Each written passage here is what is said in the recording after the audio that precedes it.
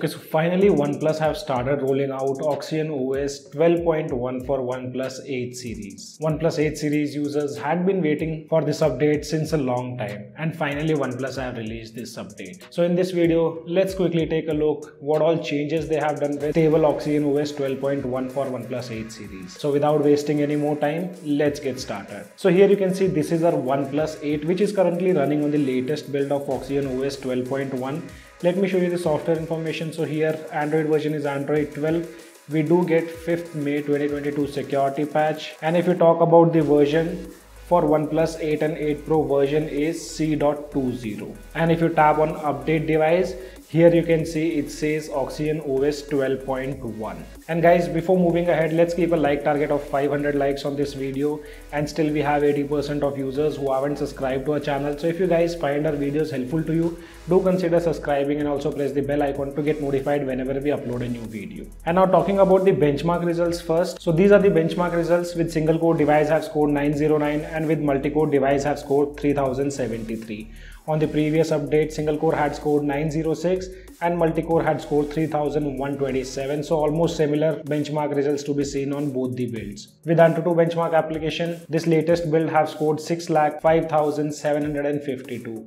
On the previous build, scores were a bit high, wherein our device had scored 6,53,740. That time we were running OxygenOS 12 instead of 12.1. And on this build, I did notice a bit of throttling issues. This wasn't the case on previous build. On this build, max CPU throttled up to 78%. And if you guys wish to install this latest update, either you can check the system update section for the update. If the update is not rolled out yet, then you can download the files, incremental file, which is given in the description below. But before that, make sure you are running the latest build of OxygenOS 12. The update size is a bit larger. It's approximate 1.2 GB or 1.3 GB. Just place the file inside the internal storage. Also download the OnePlus local update application from the description below. Tap on these three icons towards the right top corner and select the file. The installation process might take around 3 to 4 minutes.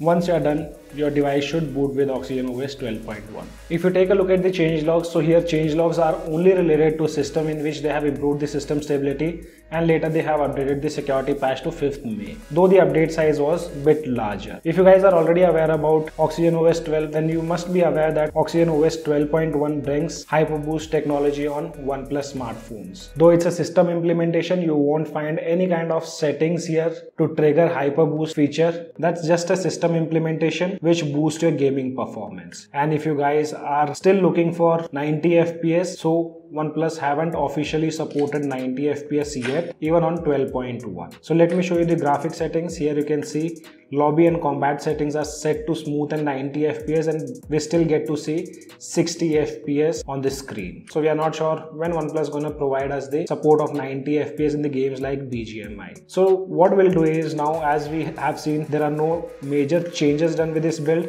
So we'll try to play one TDM and we'll see whether FPS is stable while gaming or not. So I already noticed bit of frame drops wherein minimum FPS went up to around 46.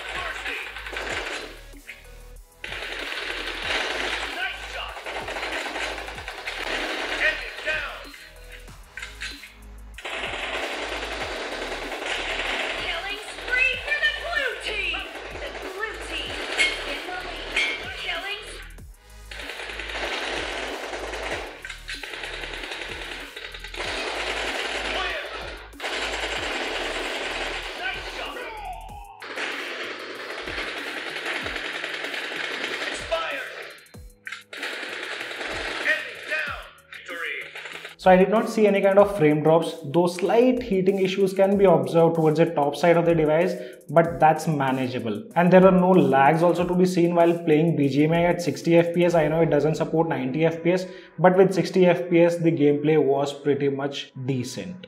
And guys, to know every change between OxygenOS 12 and 12.1, We already did a video. I'll leave that video in the description below. You guys can check it out to know every difference between OxygenOS 12 and 12.1. And there's nothing much to show in this video. I'll be doing a complete review on OxygenOS 12.1. I'll start using this device as my primary phone and we'll come back to you guys with a complete review. So guys, as of now only this much in this video. I hope you guys gonna like the video. If you like the video, then do give me a thumbs up.